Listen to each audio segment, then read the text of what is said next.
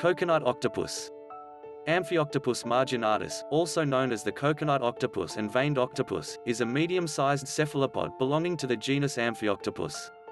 It is found in tropical waters of the western Pacific Ocean.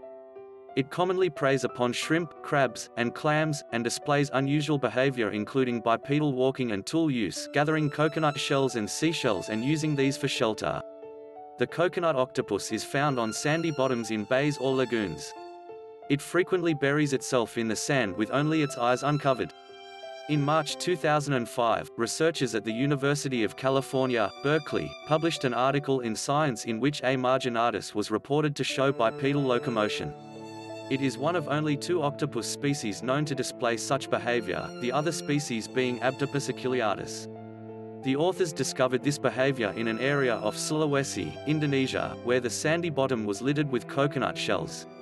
The bipedal motion appears to mimic a floating coconut. Researchers from the Melbourne Museum in Australia claim the coconut octopus uses tools for concealment and defense by gathering available debris to create a defensive fortress. This behavior was observed in individuals in Bali and North Sulawesi in Indonesia.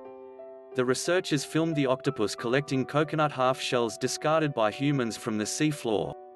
They were then carried up to 20 meters and arranged around the body of the octopus to form a spherical hiding place similar to a clam shell. Size and description.